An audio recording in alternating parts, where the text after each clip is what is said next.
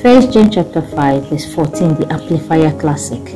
And this is the confidence, the assurance, the privilege of boldness which we have in Him. We are sure that if we ask anything, make any request according to His will, in agreement with His own plan, He listens to and hears us.